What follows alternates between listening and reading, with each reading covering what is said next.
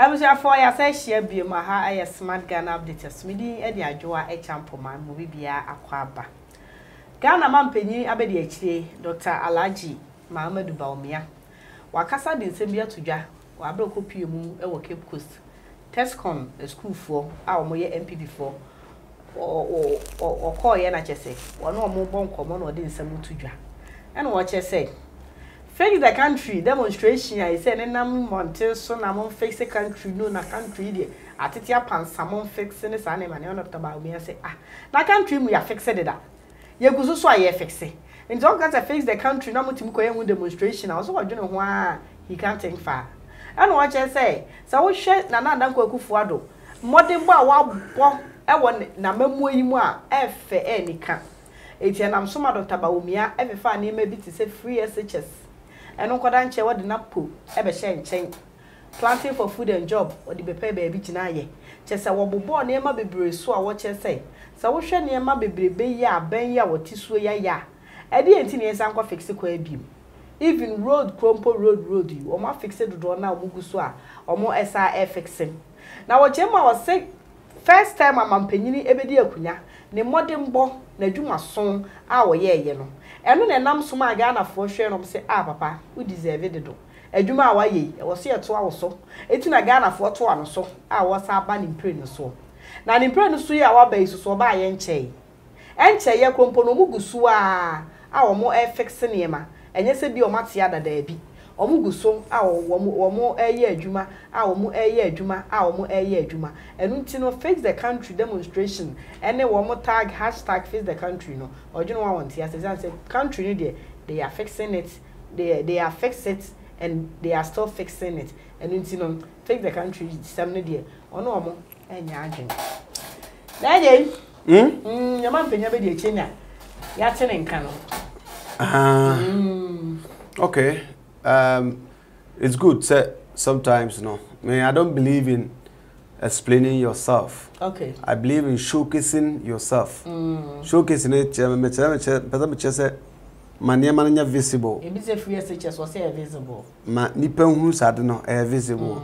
Road constructions visible. Okay. So what I say, sa na maniema nyina de visible as ekoso a ye de ani hu. Maso. And my swing here said I don't need to be told. Thank you. Ebi ameka. So what I say. Enti say osom gu so fese de a em say mabru no call no demonstration am call even though sana menye supporter of that no. Because them are from the onset. Sir, never be here, man, say, ye repair. So many things are broken down, or some are breaking down, or say, and break it down. Any other. But, over a buying modern ball for the first time now, Sanan Kenya, 2020 election, and Kawumi, so that means, Gideon Muno, and I was some of her, not the Yetuma. But sad the Amra almost started face the country was near somewhere April more baby kura. No started no around January baby kura. Yes, I think that February March baby.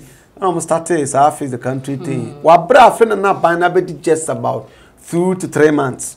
How can you ask somebody or the bosomi and sapa ba bam so face the country? That obisu ga say yes bosomi ensa. I abaya why bear for 4 years. I said to an so they say and yet 3 months and I'm just say the foreman the first time in office in there.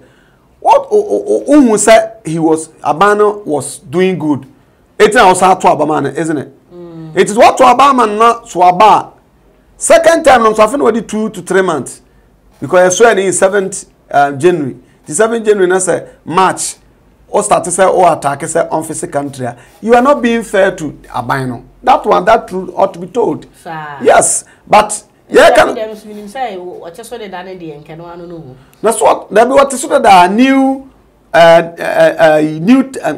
term bia on administration and a term bia or team or domoko. Okay. Abreko mo called you could demonstration krano. Na DC kwe yibi.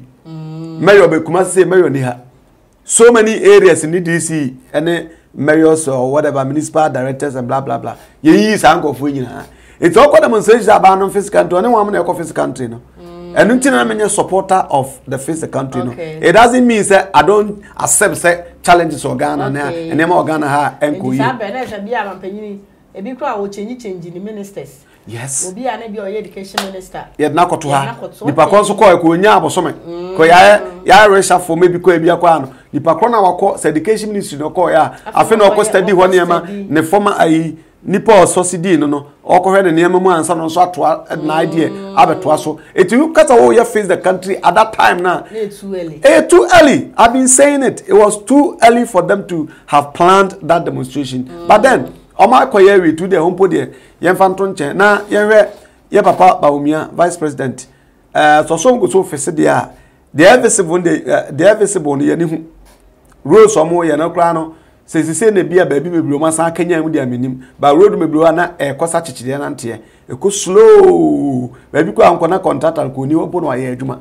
Nti se osom go so fese dia and because men farming ko hu many of the rules kakra bi na no hu se contractors for eda so e was anasa makọ a omoye adwuma eto mo nkagyanum na manfo fi ani hu eba sa de a se Face the Country for kasa o manfo na akra be hu se ana mo akra be hu se idea omo kan kra no omo do mani ehu nye wo na abeka chom se yeye no kreni aben ba nyame no kreni otokodo ayinimlika eba enyeman kakra kra bi o si Ghana fo nyina ye so ne atwa mu stand innovation nyema bi wo ho a nyukra ba kopen ti say banking system ya on be cleaning mu ani na mampanyi so what you say and now so obi de obi sika gane untibi you hardly Ghana fo so mu nya adwuma ne enye first no mu ye bi say ye o ma betena and intime that's why ya amom nkakra ye lose argument yes because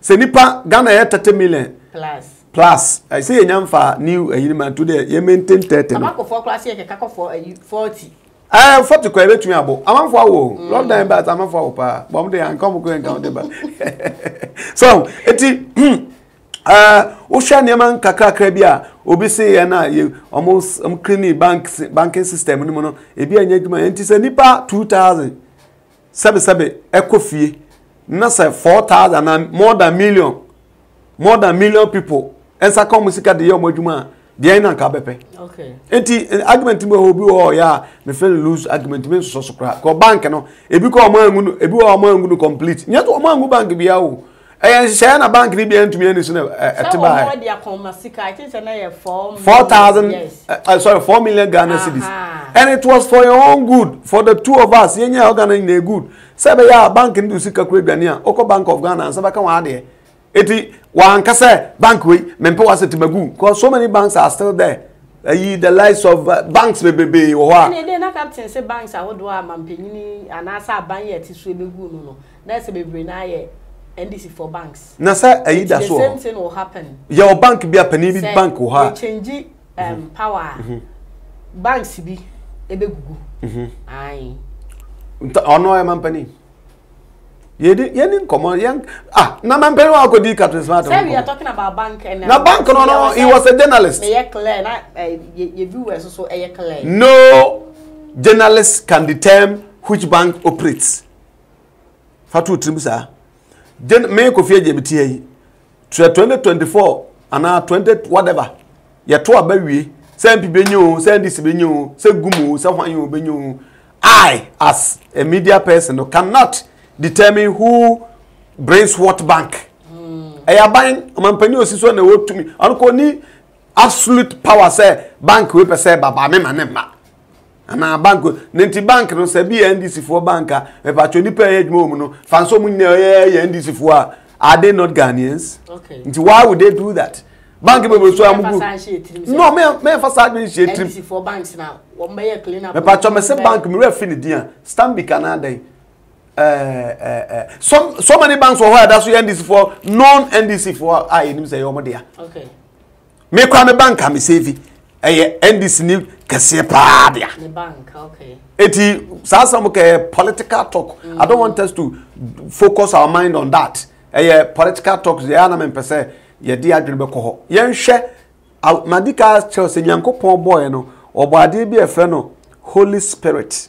and kwa de o confessor na unya but o my discerning spirit and the enfanso okwa so na unya mini o ma unyansa ti nyansa o de ma dwenu da asema nipa yi ke de ma me fa me nyansa na nyankopon de ma me no ento ho hwa de banks ne ebi wo ho it is tagged somewhere NDC for bank yet they are still operating ntina ebi ko na ebi wo ho yet this threshold at 4 million Ghana cedis we na ode to Bank of Ghana Achesa Bank we a serious bank because until said that decision beba no every day otisanko for the bank meeting ko for sika Ghana especially as microfinance no wan no bebrebe na it so aban bi aba no de share egu akwam se be ya wo sika no goda ho a unim say sempo bank ni guku na ya gisika emu odu ato ho a ye betu de customers car what is wrong with that eti abano nyame no kreni baby amebo mabaso ba ko ye banking system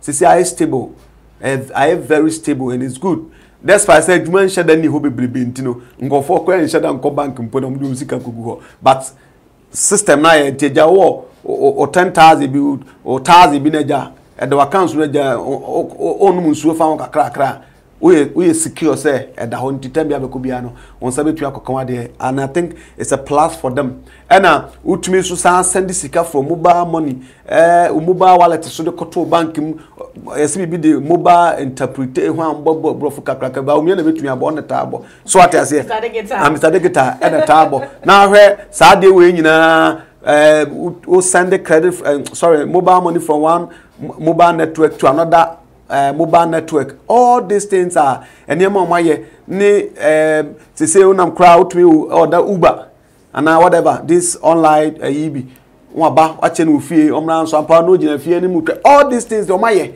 but no alone cannot make people clap for you some aya there even though say some aya there kra na nyi obi abobo nsema ma cause Ghana na we two people they were as at dance me fa no NDC NPP okay.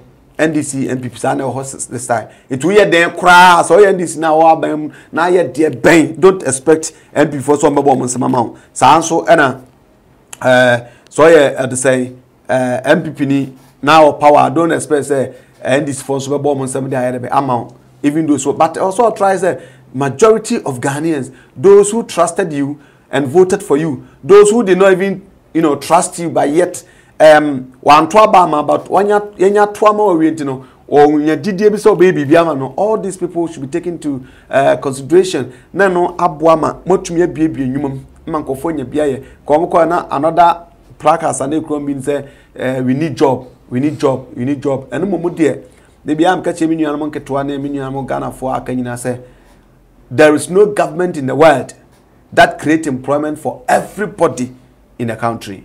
Abani critique kra na individuals ka for individuals so critique ko buchenya sanity tienya sa adwen na wan kasa so self employment learn how to think and create something for yourself what you say because Nigeria for ko beduru Ghana yes ahead no oba onu so waduru America ka oba asadaka otonto adaka kan wo tua to de ba ko tua so na mu atente o koto de a o se 5 cd 2 cd 3 cd ade no klasika bebrebe eti yenso na mo ayi pepe for no yep mawre for yi nhu am se kekra sa ezo obu na 1 cd one Ghana tu na manji says the day ni fia ba ifo ko enkrase for ntu anye ne pa mu mawre no nya 20 people ko bu esen when 20 Ghana city enra what I say oyo bi o so majuma no me ye no mo mfloka wo nam fom sa to fa bi mfloka bo na 20 people crowd and say so what I say but we detention as 10 city omo so crowd and money adia nti yeah nti yen so ye mie ya adwum say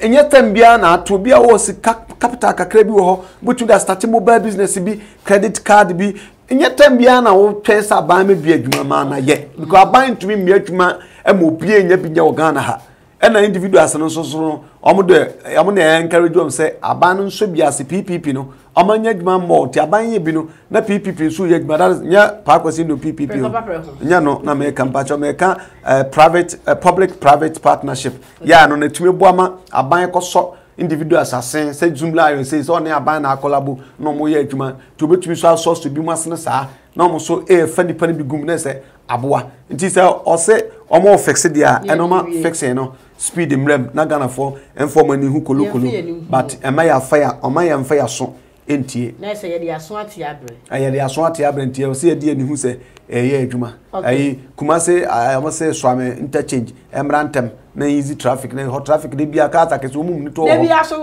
I so run about de bia ka kese ase yesi tino na me dwunu ma me ntia na mo say ba ko so mo ka ne say ba ko so anwo ga janshe am say ho so interchange wo nti on famara ma Kumasefo na Kumasefo de abanwe ye ka hu bi na abanwe ayeyi na fe so mo se santase mo mfa nyina so na Kumase so nyamra kakra ya fa ye ni ehunu se de na eje kan ka me se kasa no e wo soro kasa no do so de bia na ye wei na yeguso na yeguso Ghana for say mo nya ni fa ye ni hu sampa ai abanwe na ye wei sa de we de ma ye na ye nya kasa ni tie kakra e bi so afa be se hia me di radio champo e de mo si yakra mo